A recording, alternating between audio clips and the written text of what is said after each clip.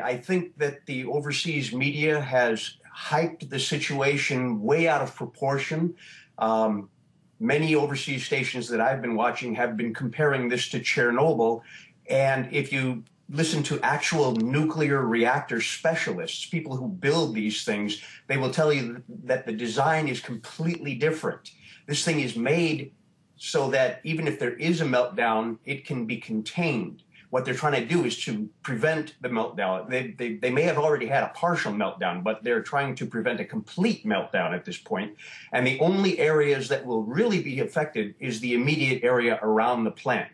Tokyo is actually under almost no threat of radiation. So all of the various governments and the overseas media who have been saying that Japan is going to fall off a cliff are obviously wrong. Now, what about the Japanese media as well? Because, of course, it's hard to know just how dangerous this plant is right now.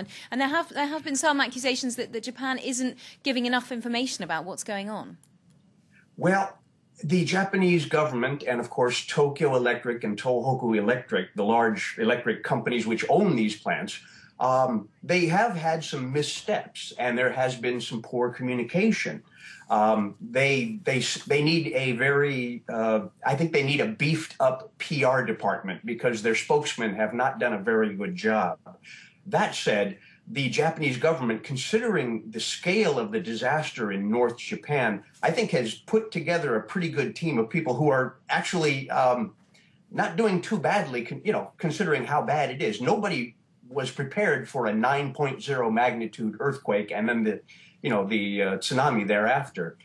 I deal with a lot of government people, and I know their weaknesses, and I know that the Japanese government in general has been considered very weak over the last few years with the change of prime ministers every year or so.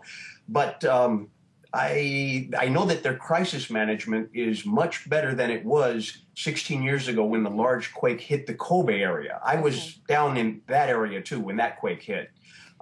Compared to that time, they're doing a much, much better job. And I think the Japanese people understand that and appreciate it.